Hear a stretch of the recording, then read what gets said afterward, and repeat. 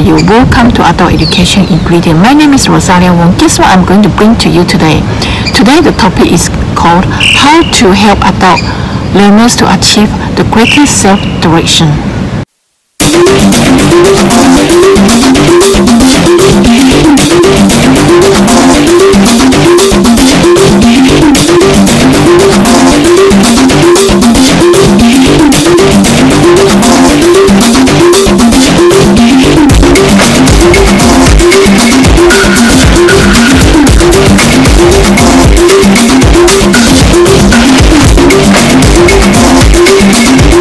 Okay, let's get started.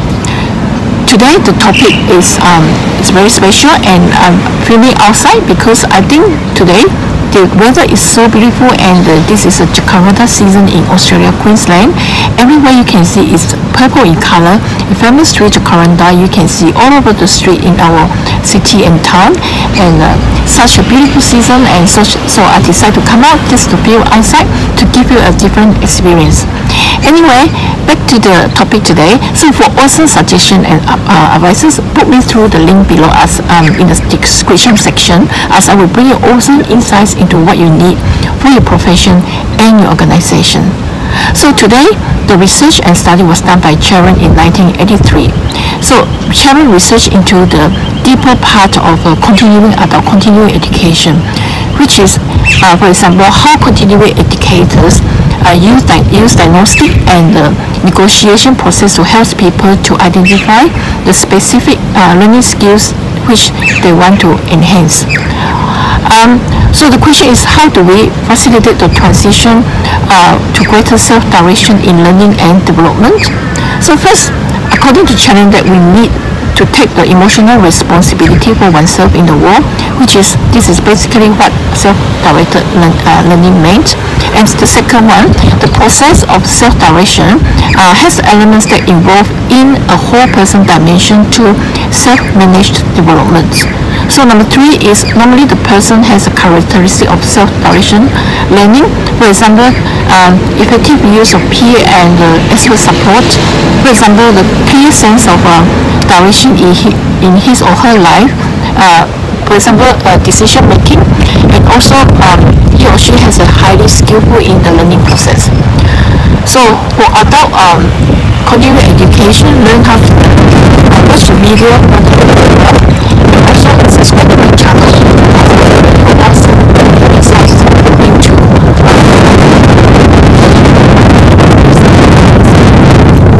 So it's very windy here, so bear with me.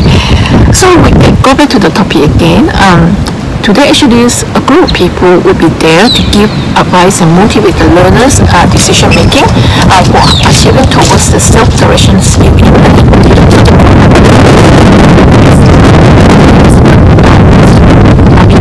For its support.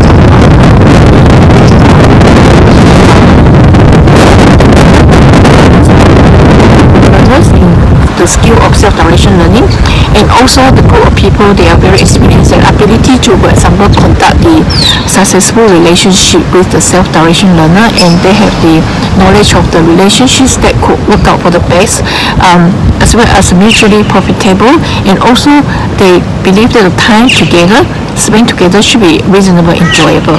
So actually, individual, whether you are educator or other professions or any manager or business leader, you can test of self-direction learning.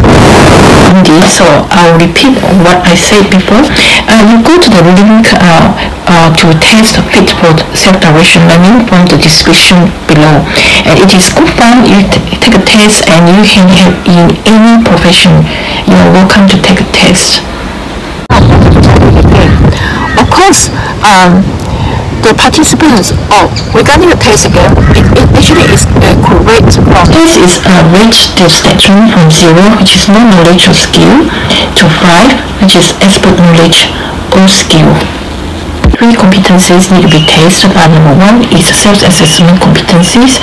Number 2 is the career research and planning competencies. Number 3 is competencies for the effective use of peer and expert support. So I'm briefly just going through what are the elements in those three competencies. For example, I'm going to read through. So self-assessment competencies such as element to assess and continually reassess my interests. Elements such as ability to assess my personal strengths. Elements such as ability to assess my learning or professional development skills.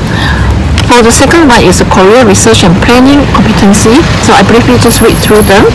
The elements such as including the ability to develop deliberate strategies for career research, that including reading, interview, and trial experience. Elements such as ability to use the literate search and interviewing techniques to identify possible career preferences and career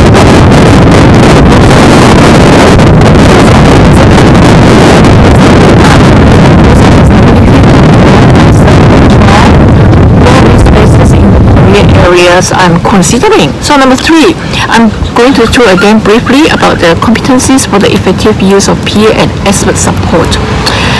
Just bear with me, there's a lot of birds flying around making lots of noises, and it's a really beautiful day today. So the element, what are the competencies for effective use of peer and expert include? The element could include understanding of the functions that can be performed by peers and experts in support of my learning and developmental activities, which also include for example, understanding the role of a learning program or development program contains expert mentor and the ability to use the help of a peer or expert playing that role to support me, and also, for example, in understanding of the role of a learning consultant and the ability to utilize the services of a peer or expert playing that role on my behalf. And also something for example, understanding of the role of a referral source and ability to utilize the services of peer and experts performing that role on my behalf. So these are the elements of those 3 competencies, and I suggest why not have a great fun and just go have a test. And the link, as I say, is in the description below. You can click the link and test yourself for the fit for self-direction learning or not. Okay, great fun. Alright, go back to the topic again. So if you like the content, remember to give a thumbs up and share it with a friend, and subscribe to my channel as well by hitting the button so you don't miss anything as I bring you new topic, new ingredient, and new insights every Monday. Alright, actually this topic is only for the learners who desire to develop greater self-direction, so in order to enhance and expand their learning skills. So Charen also suggests that with the knowledge of the art of learning, we must not neglect the process, which is termed as conscious process. Also, we must not neglect the mental level, which is termed as the level of process within the process itself in the self-direction learning. So that's all for my topic today. It's a short one, isn't it? There's a beautiful scenery outside. I cannot show you too much. It's just everything is purple. Alright, now for awesome suggestions and advices, put me through the link below, as I said before, in the description section. So I will give you awesome insight into what you need for your profession and your organization. Finally, I thank you very much for tuning in today. Until next week, and goodbye.